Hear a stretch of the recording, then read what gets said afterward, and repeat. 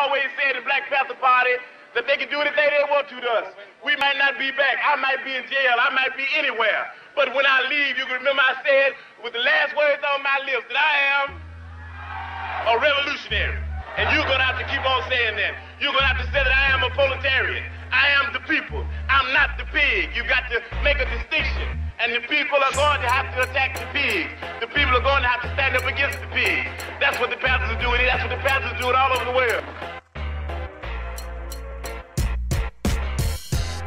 Well, this expression cannot just be defined in one word because it represents a lot of things.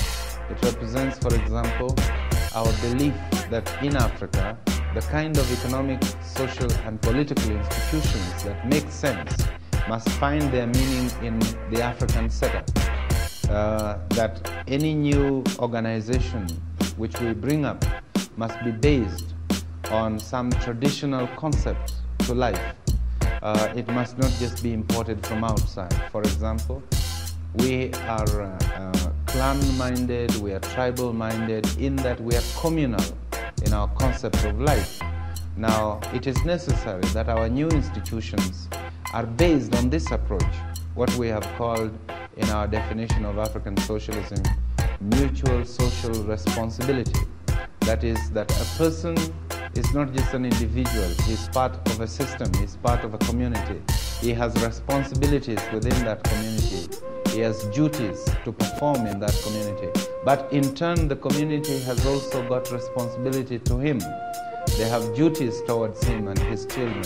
I am a revolutionary, and you're going to have to keep on saying that. You're going to have to say that I am a proletarian. I am the people. I'm not the pig. You've got to make a distinction. And the people are going to have to attack the pig.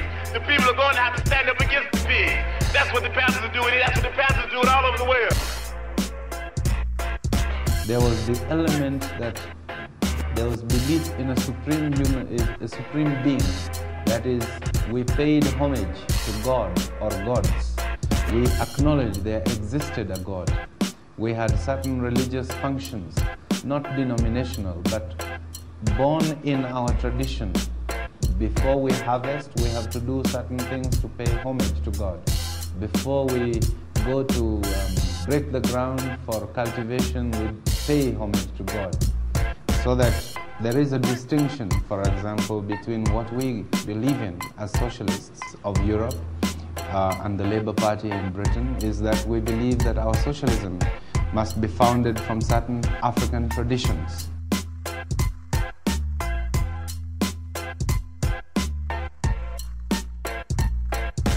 I am a revolutionary, and you're going to have to keep on saying that. You're going to have to say that I am a proletarian. I am the people. I'm not the pig. You've got to make a distinction. And the people are going to have to attack the pig. The people are going to have to stand up against the pig. That's what the Panthers are doing. That's what the Panthers are doing all over the world. Let's hope that change there will be. But this change cannot be in terms of pious resolutions and words. It's got to be translated into action. For it is only then that we shall know that there is a definite departure from the past, and that America intends to take on a new role, to stand for the things which